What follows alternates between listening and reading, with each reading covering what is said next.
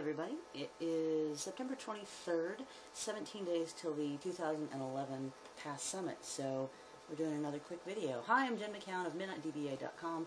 Today we're going to talk just a little bit about why I keep telling everybody, why everybody keeps telling all the new first-timers, why you should get on Twitter.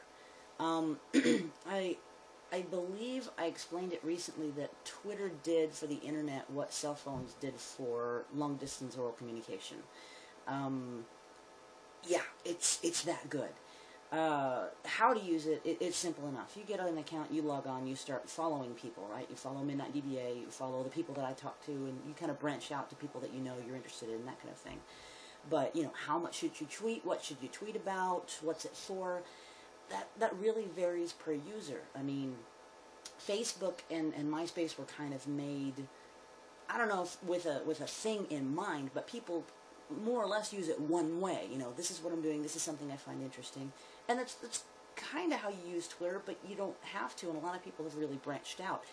Comedians post some jokes and announcements, and we post just random thoughts, and we have the ability to follow conversations across the entirety of Twitter using hashtags, which is just # and then a word, right? So the most popular the most popular tag is SQL help in the SQL community. You can go on and get books, authors, and it's early, so the words aren't coming out right, but you can get all kinds of people just jumping on your question with a SQL help hashtag.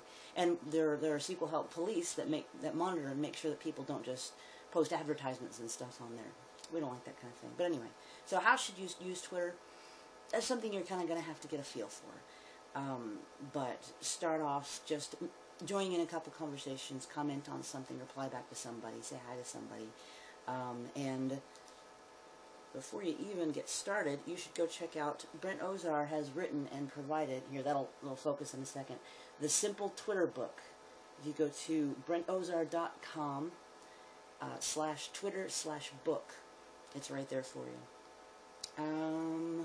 What else? But yeah, getting on Twitter, it'll help you coordinate with people. You know, you can get on. There's going to be a SQL PASS hashtag for while we're at the PASS Summit, and people get on and they say, oh, I'm going to the tap house. You know, I'm about to go here. Does anyone want to share a cab?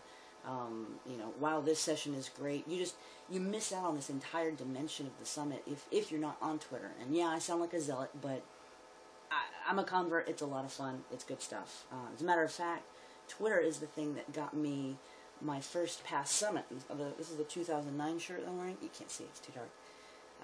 But I won a contest because I heard about it on Twitter and got on and won a trip to PASS. So, and then finally, I'll just show it to you on my phone.